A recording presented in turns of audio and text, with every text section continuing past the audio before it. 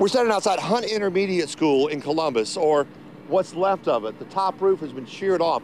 That is a power transformer that literally was torn off of its pole when this tornado rolled through this area Saturday evening about 5 p.m. The order of business now in this community is recovery.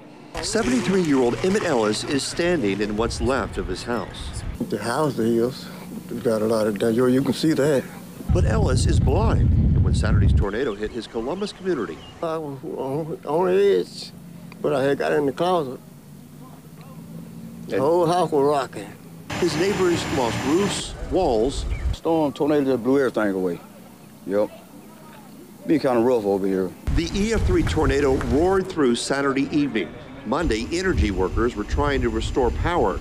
Repairmen were patching poles, pulling debris from rooftops, trying to put neighborhoods back to like they were. It's just sad to see, people have to go without lights and all that, It's sad, it really are.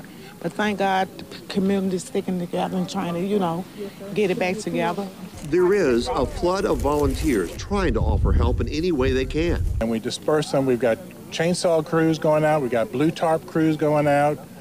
We got people like us handing out some food and donations. It's even from food, shelter, clothing, housing for the citizens that was affected by the area there. They're going to need all of those resources that I mentioned to you. There is a long list of work to do in this portion of Columbus that lost one person, suffered 19 injuries, and more than 140 homes damaged. It's a blessing to be here. Emmett Ellis says he can see the blessings of what didn't happen. You find this everywhere in Columbus, sheet metal sheared off of some roof or building.